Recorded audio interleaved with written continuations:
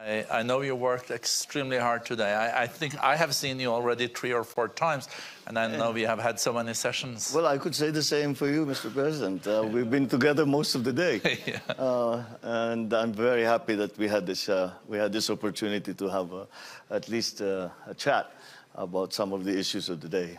And congratulations on your elections. How many months have you been in office now? I took office, inauguration was the 1st of July. Yeah.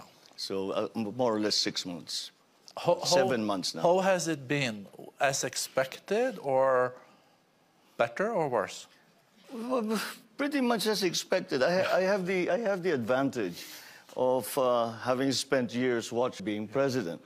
So I had a very good idea of what it entailed. Now, of course, it's different from a son watching his dad doing his job as you yourself doing that job. So it's like I'm in the same setting, but playing a different role.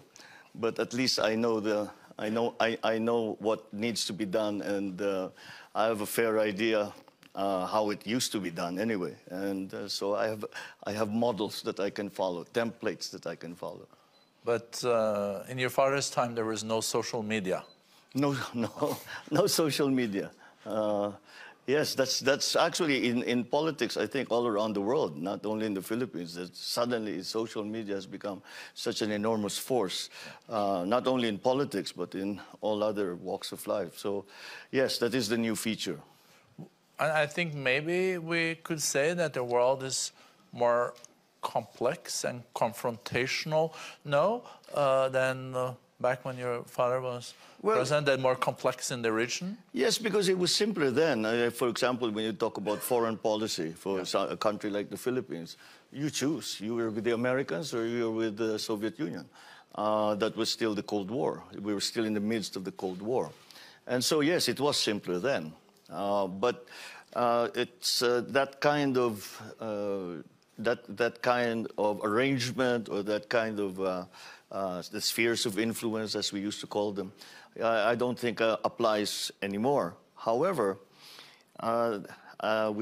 we spoke about this in another session, and the forces that are sort of tending to push us back into this bipolar, I mean, not in a psychiatric sense, but bipolar world are quite strong. Yeah. But I think most leaders and most strategists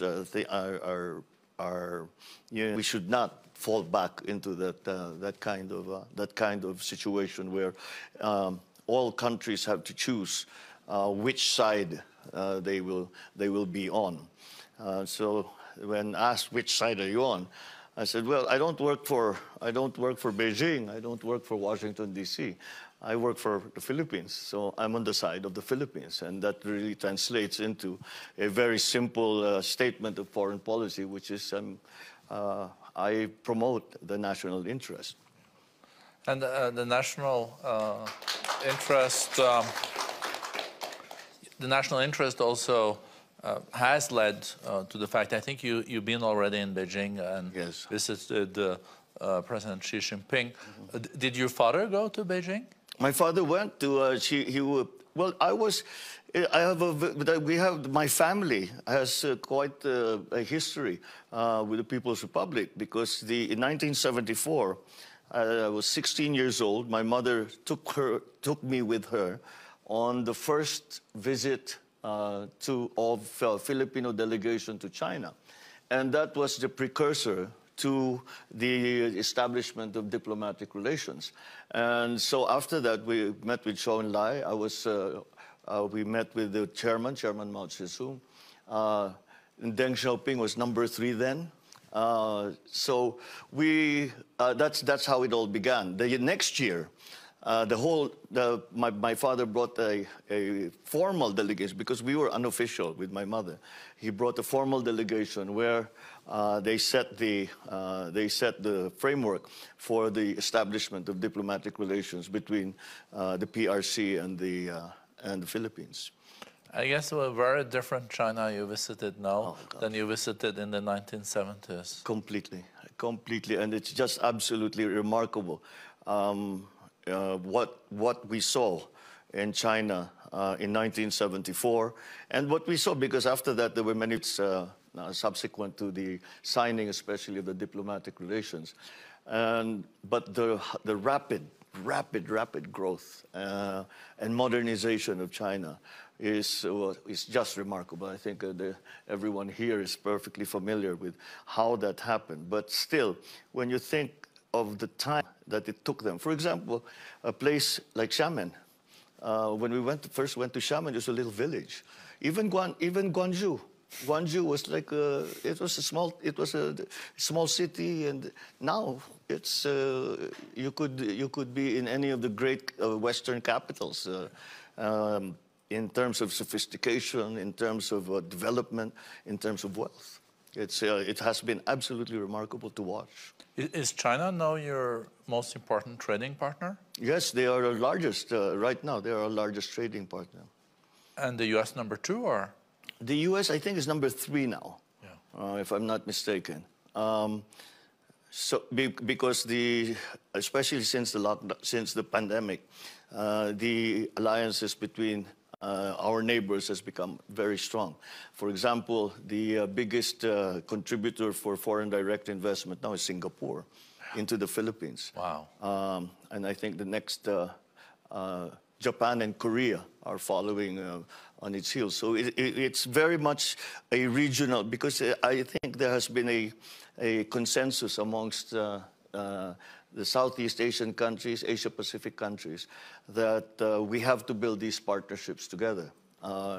And the idea was really that because of we need to have these partnerships, because we are coming into an uncertain world with the post-pandemic global economy, and so those partnerships are strong. So we have been very active in ASEAN, APEC, to promote those partnerships, and that's why I think the balance in terms of trade and in terms of assistance has changed over the years. I was quite surprised to hear that Singapore was number 1 on the FDI side, and you said second Japan and then Korea? I think that's where we are now, but I think it's going to move. But I expected maybe China among the 3, but maybe many Chinese companies invest through Singapore. Yes, well, they invest everywhere. I mean, you know, before the pandemic, the economic activity of China in other places, because they were with the rapid growth that they had planned for themselves, the demand for resources, mineral resources, all kinds of different resources that they cannot produce as quickly as they needed. So they've gone to other areas for their supplies. So it's been the same thing with the Philippines, especially at that period a few years back, where China was growing at 10% every year, 10 to 12%. In fact, there were years that they were saying that they were posting 12% growth. And that was the time that China was really hungry for all the different resources. Energy, for example, building materials, for example, minerals, for example. All of this was in high demand by the Chinese economy.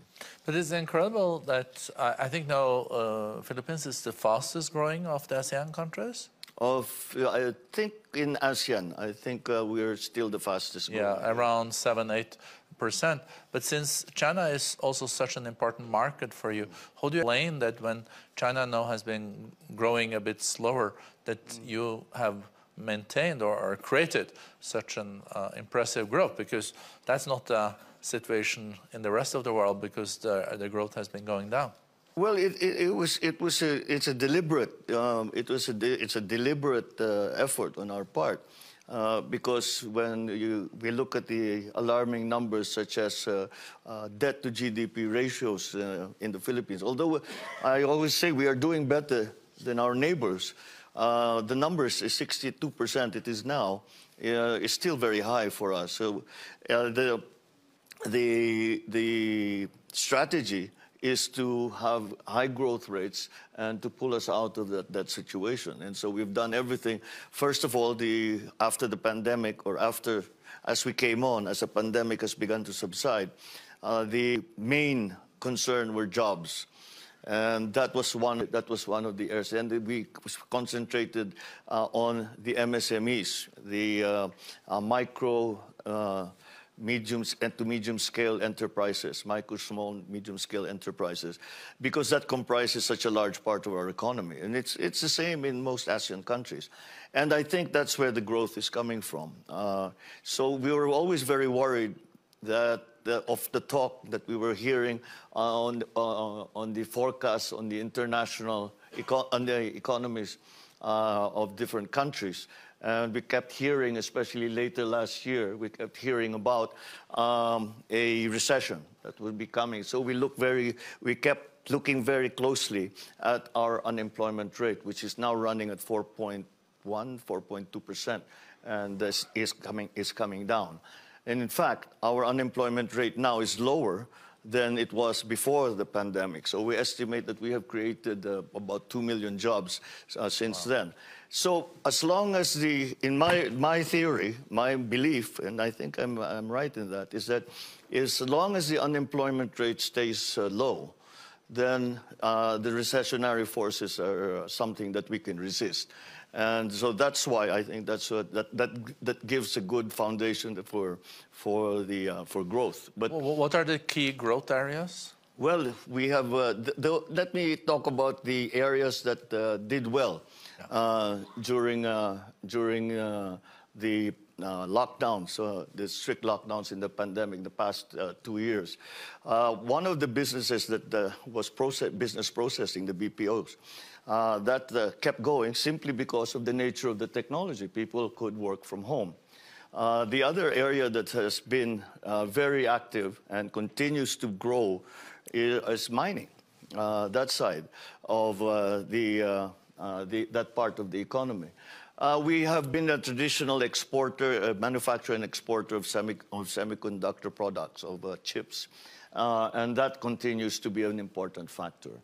But the Philippines also has a very specific advantage in that we have approximately 10 million, maybe more, overseas workers that are working all over the world and who remit to their families, so that who remit money to their families. And that has been, in the times of real difficulty for the economy, that has really been a buffer for us. The remittances now comprise about 9% already of what the government is using to fuel this growth. You also have a 7 decades long agreement with the U.S. on security. Is that something that you want to keep? Oh, it's probably, I would say, it'd be not even more than 7 decades. It's been over a century in different guises. So that has evolved in very many ways. I mean, we started off as a Commonwealth of the United States earlier in the 20th century, and then further on, we've gained liberation after the war, after the Second World War, 1945. But the connection between the Philippines and the United States has remained strong, and we are their only treaty partner in Asia, and so that has grown stronger and stronger. But it has to. I always say that the only way for it to remain strong and to remain relevant is to evolve that relationship. So it can no longer be simply what it was before, and the Philippines has changed, the United States has changed, the world has changed, and now we are living within the context of all of these other forces that are coming out is region around South China Sea. So again, to be able to respond properly, we have to evolve these relationships. And I have to say that it continues to go. We are progressing along that evolution very well.